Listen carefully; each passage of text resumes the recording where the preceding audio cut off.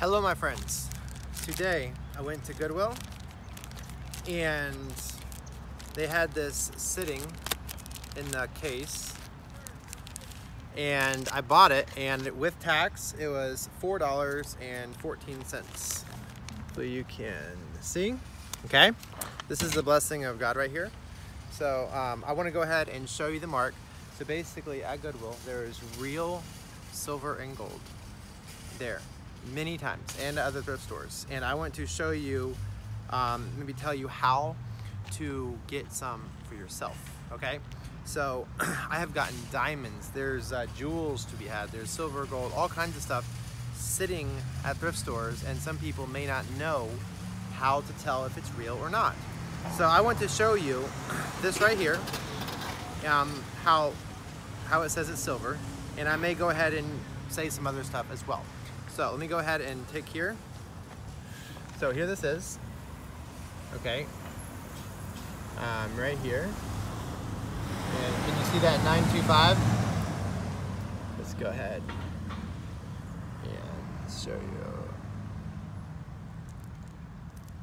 So, my friends, 925 means sterling silver, okay?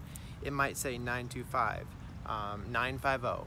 It might say 800. It might say sterling, STG. It might say 14K. That's, you know, for gold, right? But 585 is another symbol for gold, or numbers or whatever. Maybe 750. That's 18 karat gold. 18K for gold.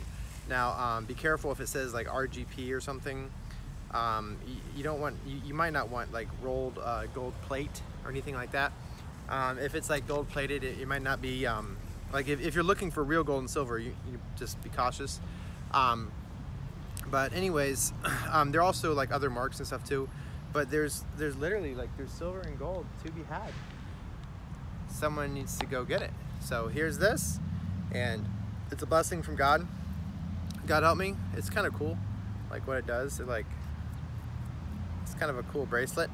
So anyways, if you like this video, please give it a like, comment, subscribe, share. I've done lots of silver videos. I've done like how to test, like with like acid for like gold, how to know if a pearl's real. If you see a pearl, if you scratch it on your, if you put it on your tooth and go like that, it might feel like sand.